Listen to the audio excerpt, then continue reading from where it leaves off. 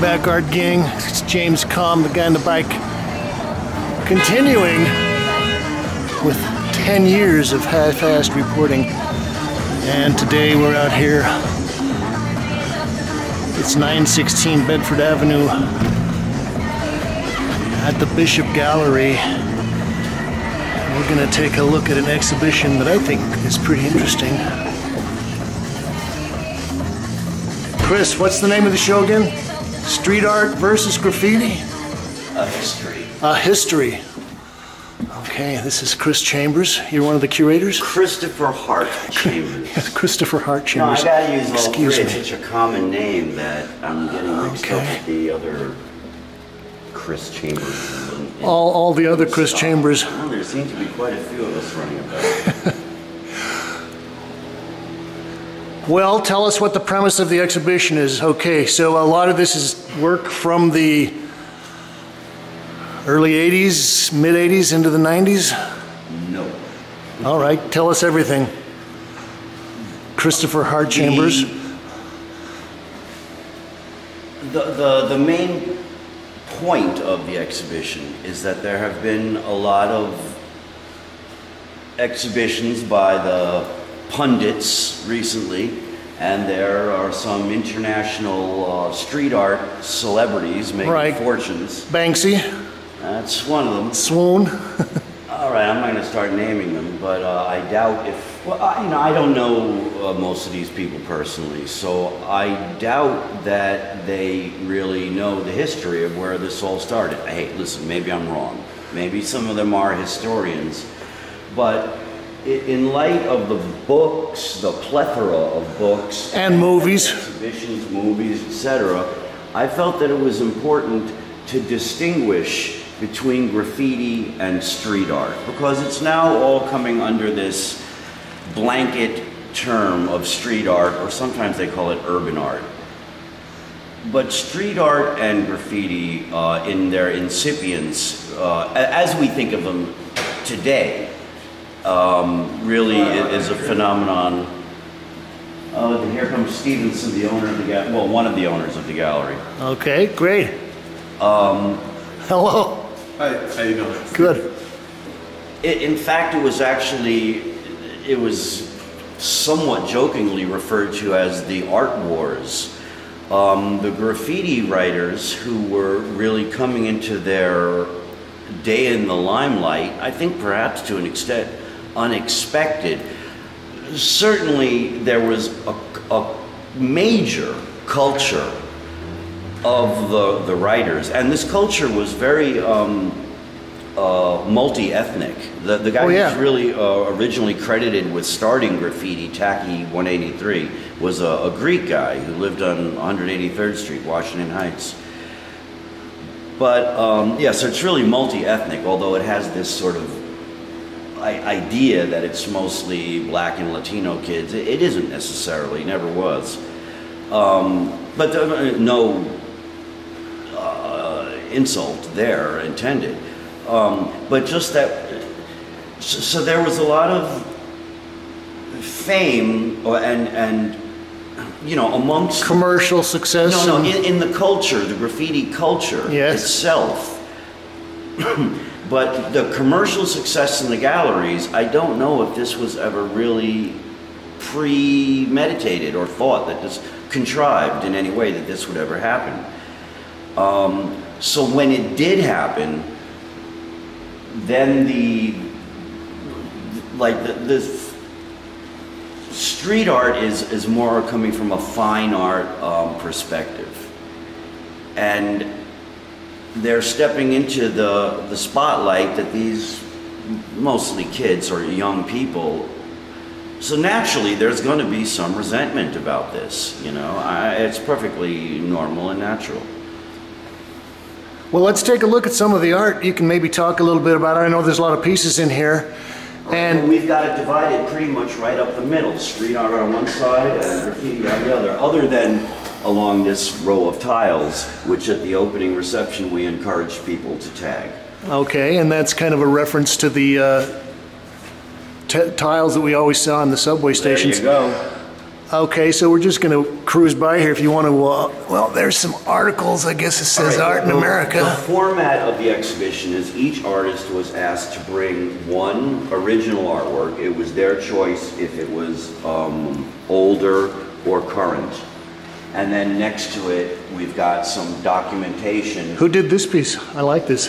This is Michael Roman, thank you. Michael Roman. I'm trying to think of names. Okay.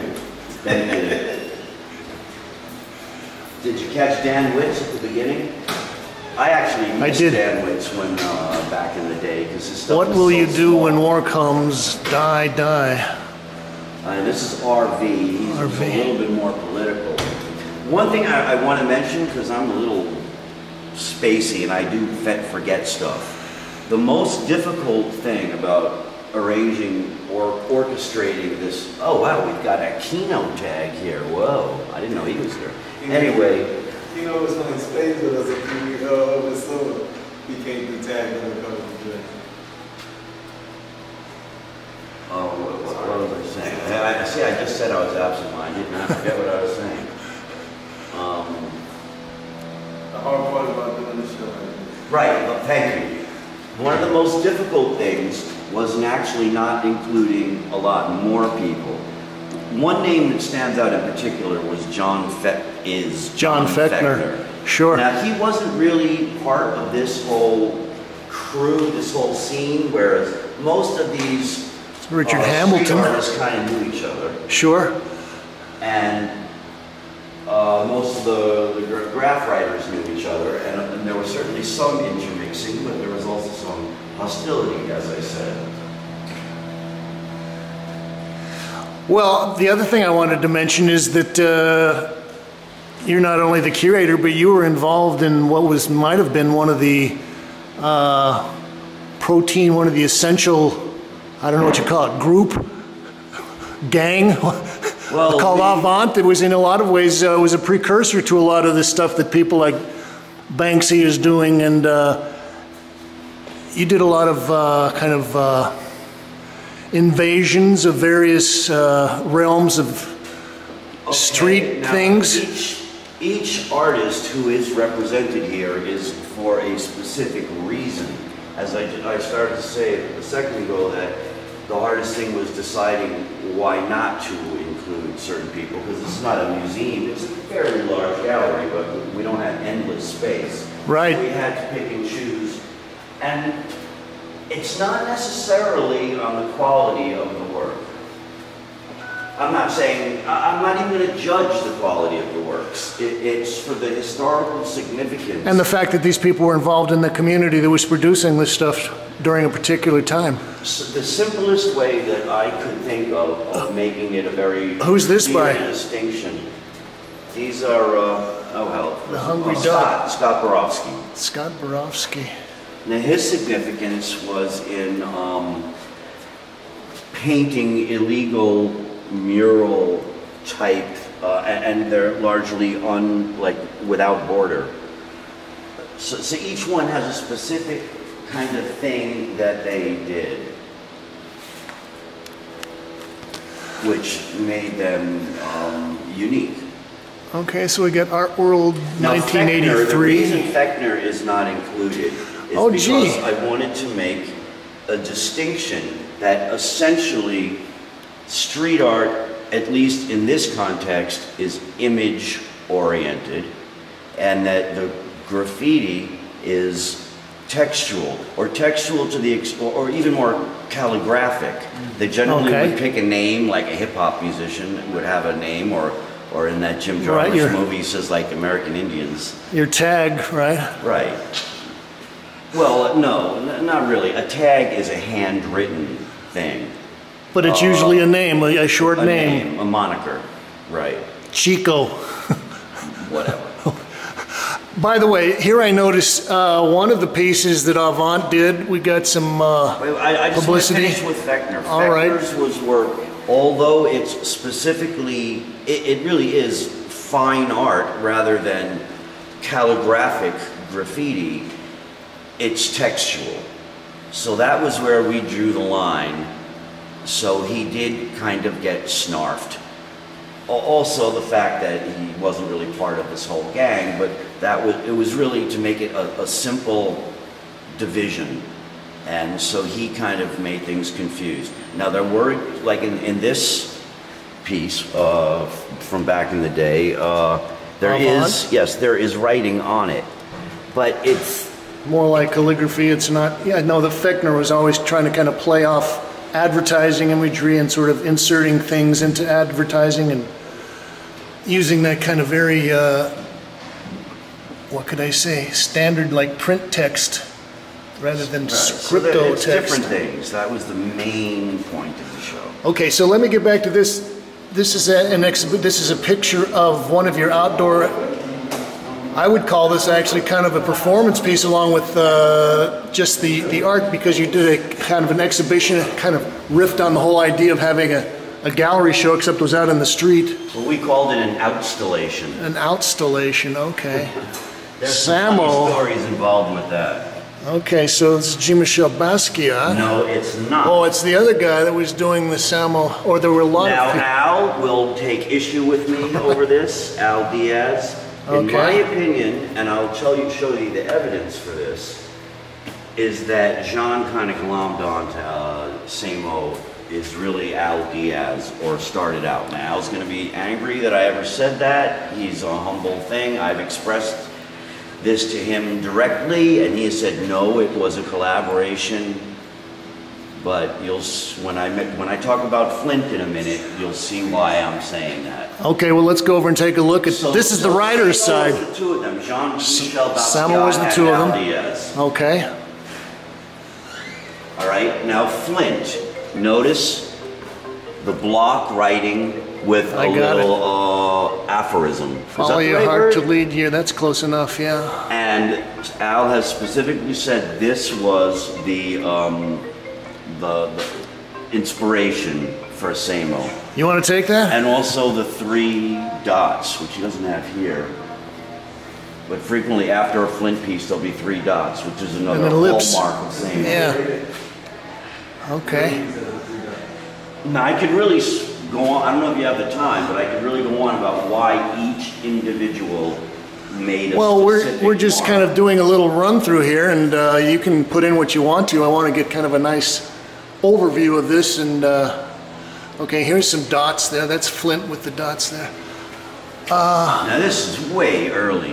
Look at this next picture. Look at this police truck. What is that? 68? 71? Gosh, I don't know. That's not a flying saucer, dude. This is old school.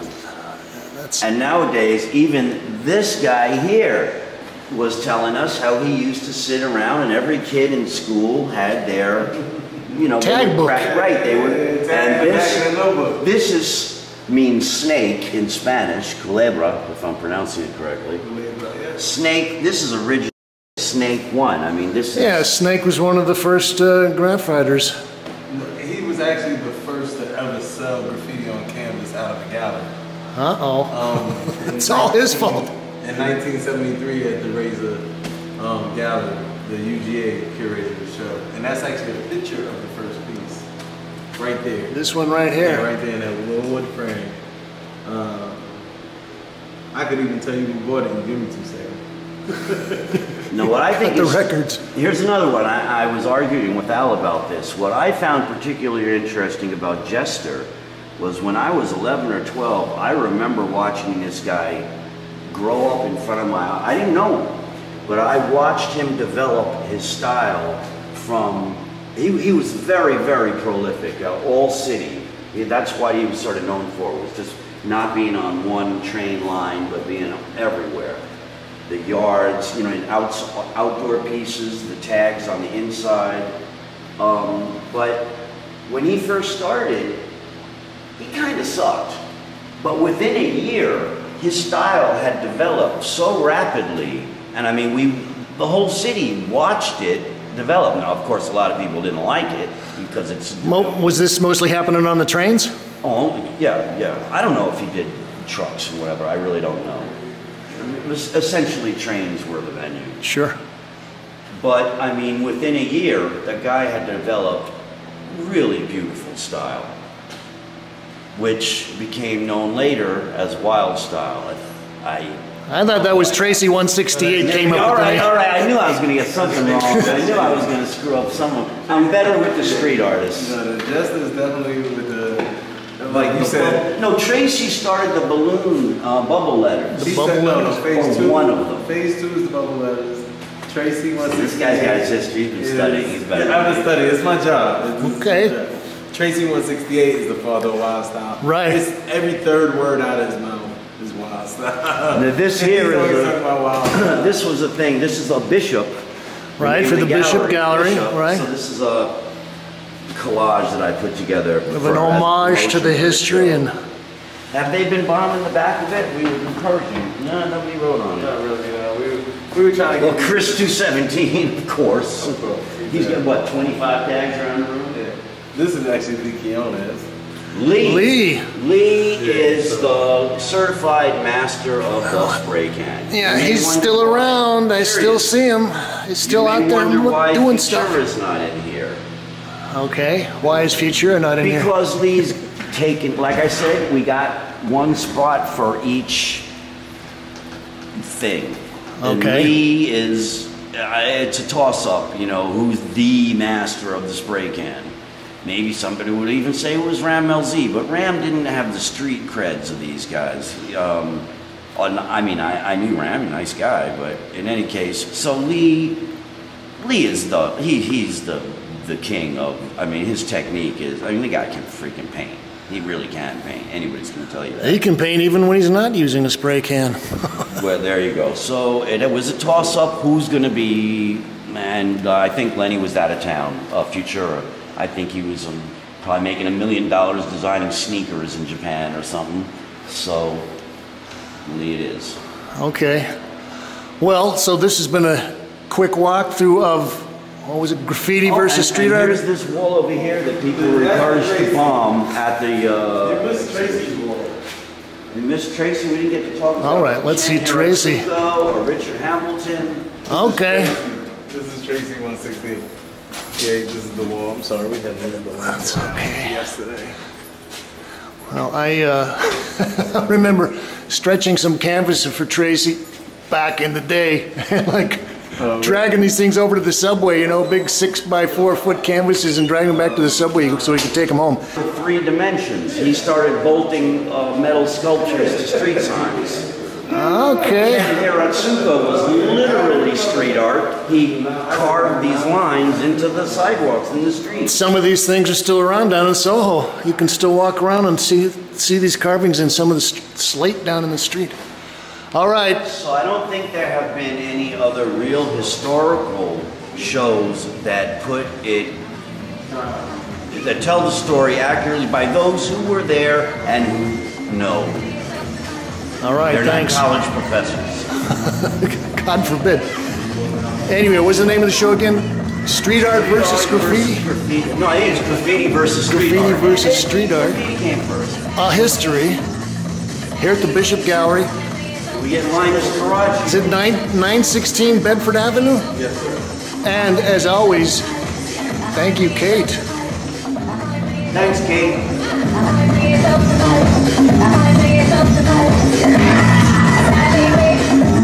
Thank you.